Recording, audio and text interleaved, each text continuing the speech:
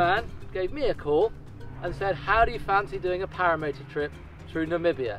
My obvious answer was yes. You will be flying from the Comus Hochland, which is in the centre of the country, out across the Great Escarpment, then across the dunes, up the Quiseb River to the Skeleton Coast and on up through Damaraland. And we'll be flying from camp to camp every day, so bush camps every evening.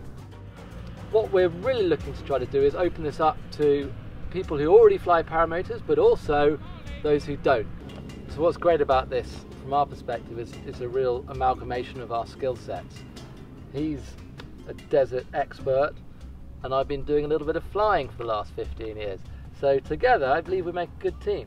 100%, you know, but we both have a fantastic love of both adventure and flying.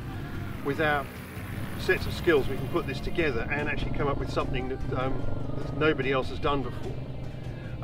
Something really exciting, something very, very challenging for both us and for the pilots, something that the pilots are going to remember for the rest of their lives. For personal growth, I mean, it's incredible, the whole thing.